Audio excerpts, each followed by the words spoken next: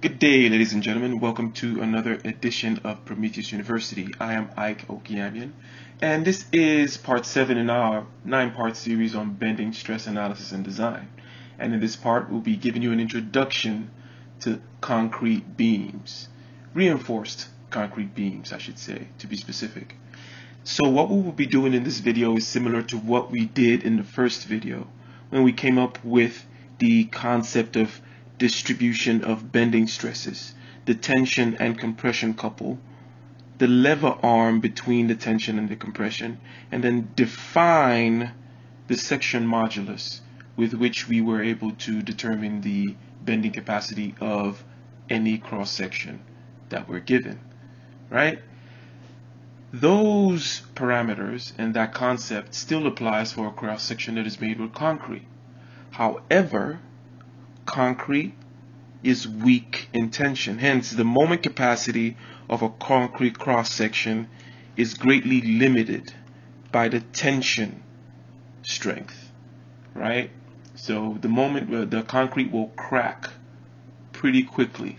Hence, concrete is reinforced using steel. The steel is assumed to take all the tension while the concrete takes the compression. That is why we would expect that coming up with the tension and the compression couple and the stress distribution would be different in this case than a homogeneous material, because we are using one material to take the tension and another material to take the compression, and both of these have different modulus of elasticity. Hence, they have a different strain response at different stresses, right? So let's get into that. We will be developing that in this part. So let's consider our typical smiley face bent beam, and we show here reinforcement in the tension region. Note that in service loading, during the service loading of this beam, the concrete in the tension region is all cracked, right?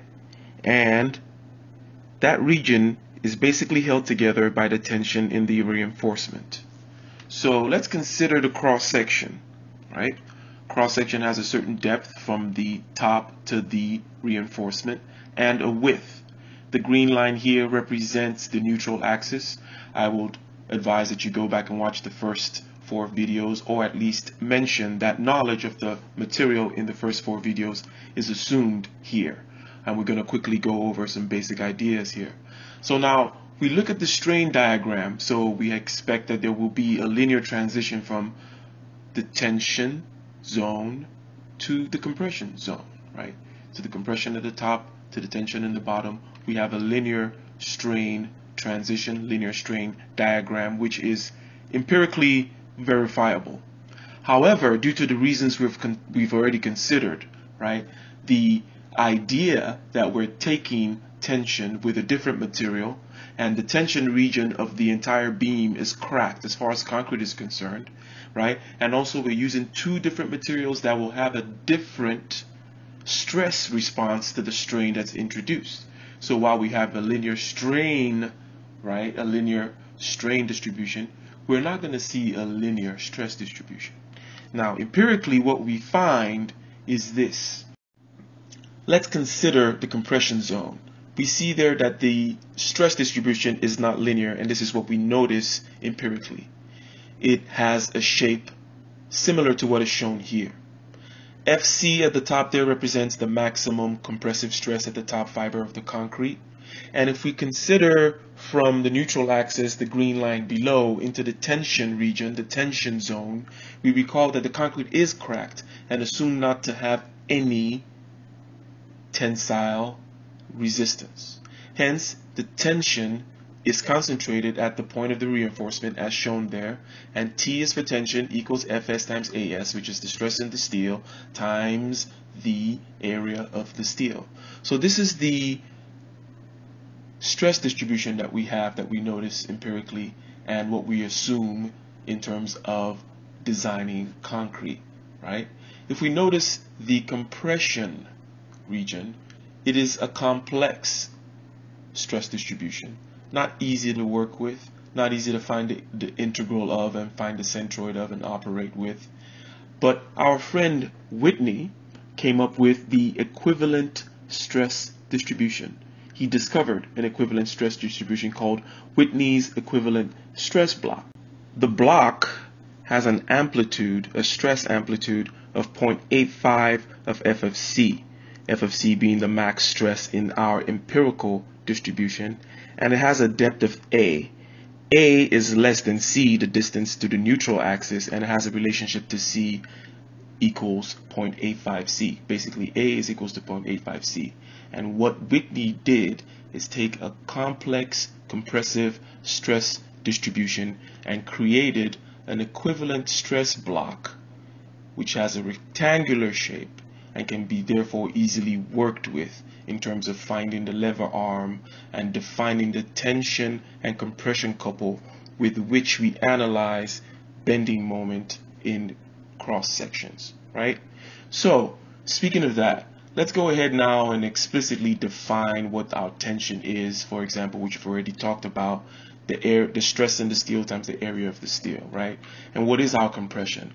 Our compression is 0.85 f of c, right, which is the amplitude, times the depth A, which is equals to 0.85 c, right, times the width of the beam, okay? Now we know from equilibrium, similar to what we did in our first video, by the way, is what we're doing now, is we're going through and defining the tension and the compression and the lever arm between them and seeing what could be said about predicting moment capacities and analyzing beams given certain parameters. The tension is equal to compression, we know, due to equilibrium, right? Static equilibrium tells us such. Therefore, this implies that FSAS is equal to 0.85 F of C times A times B, right? Basically, all I've written is the tension is equal to the compression.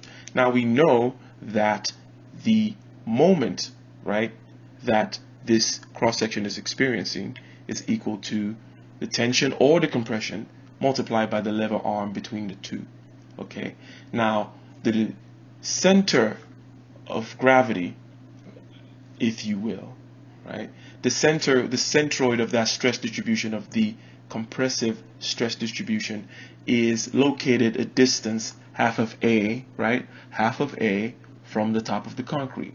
So we have a lever arm between the center of the tension to the center of the compression of D minus A over 2, correct? So now we have the tension and the compression defined, and we have the lever arm between them, and we can say that the moment, right, is equal to Fs As times D minus A over 2, or using the compression times D minus A over 2, basically saying tension or compression multiplied by the lever arm, right? So if we look at the second equation for moment, we see that we can determine a maximum moment by simply maxing out the stress in the steel. If we change Fs, the stress in the steel, to Fy, meaning the maximum stress that the steel can take before it yields, the yield strength, right, yield stress of the steel, we automatically get the moment capacity of the beam, at least moment capacity defined as yielding of the steel, right? Conversely, we can do the same with the concrete crushing. F prime of C is the maximum compressive stress, the stress beyond which the concrete crushes.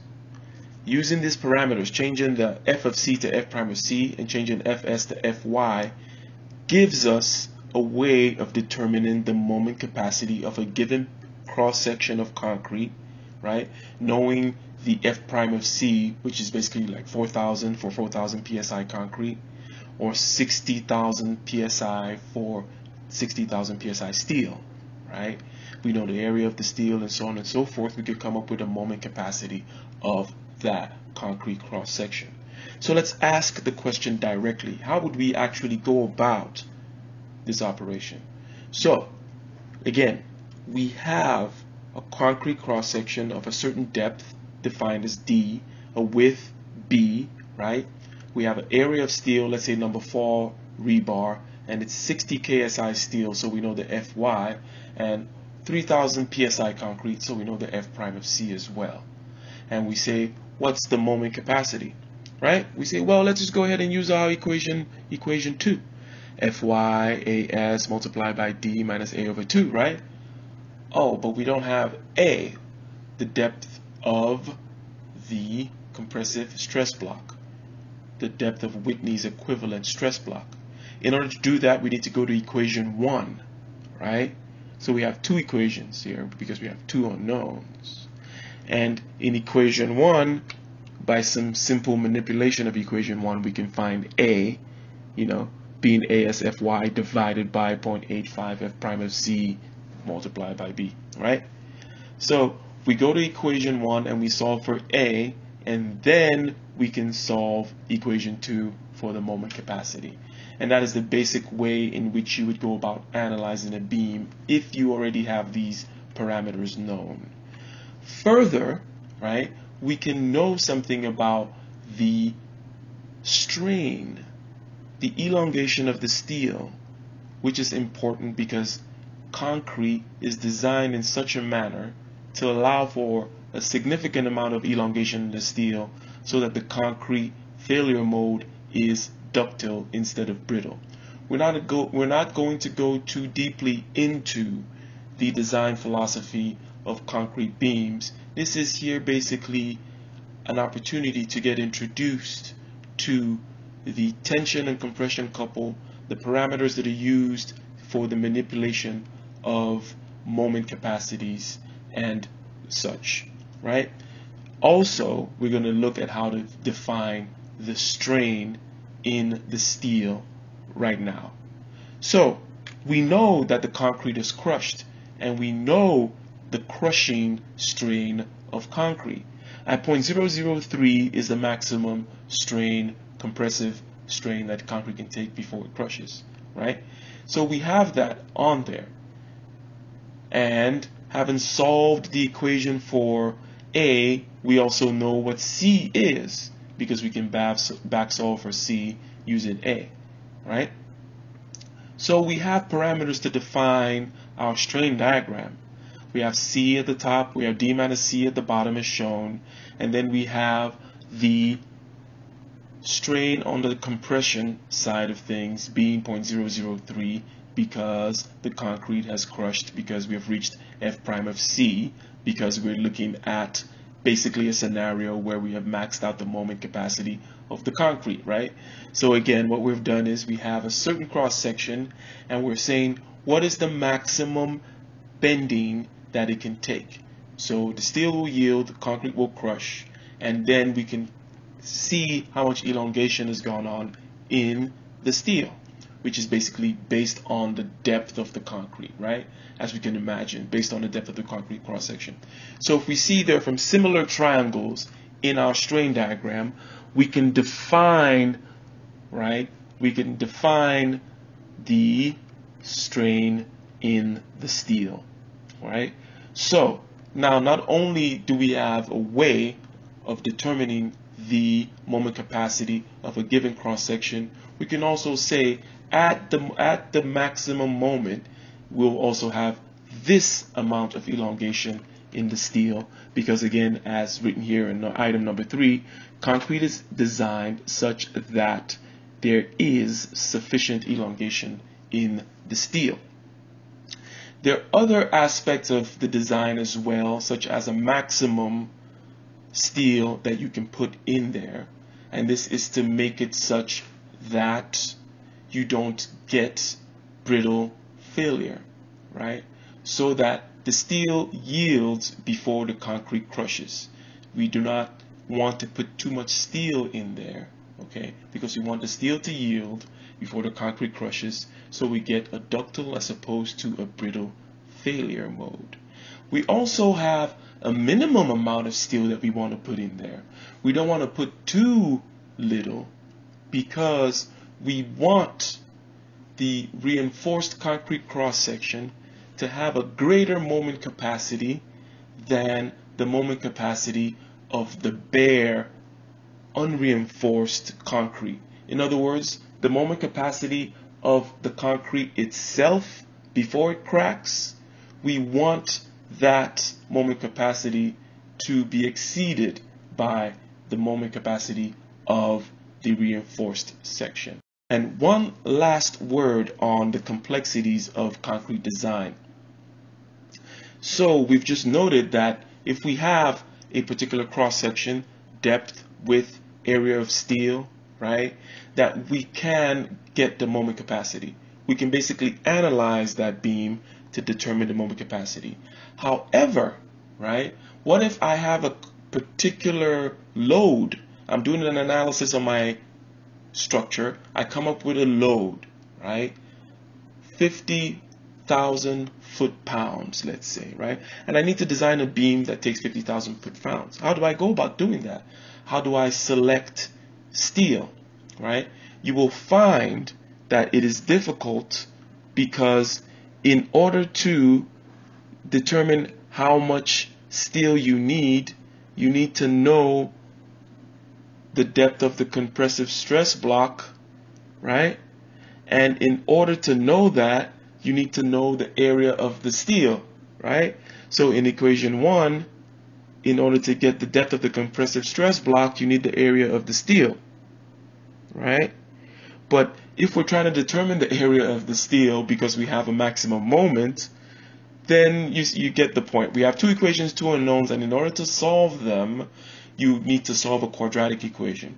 There are tables provided for you whereby if you have a maximum moment that you're solving for and you select a certain depth and a width of the concrete, right, you can be given an amount of steel that'll meet the design criteria, right?